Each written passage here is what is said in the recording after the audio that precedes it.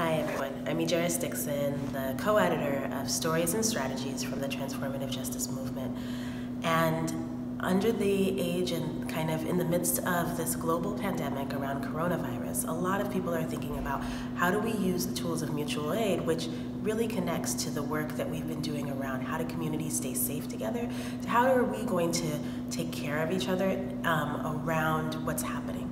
We know we're in the midst of a government failure. We know that the odds are that we're going to have to support each other to get food, to get to the doctor, or to check on each other. There are two resources I wanted y'all to know about.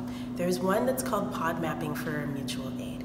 And it's an adaptation of a resource that is in the book that we just put out around pod mapping. And the idea is defining who your relationships are and asking those people how you can support each other through those times. Then there's a whole outer layer when you look at the tool that will actually look at organizations that can be supportive.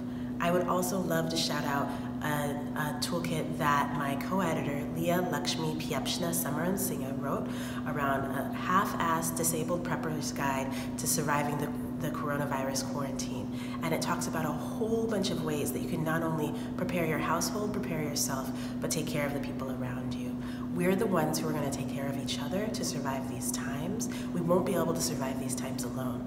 So I really hope that you look at these resources and think about how will you support your neighbors, how will you support your loved ones, and start having those conversations now.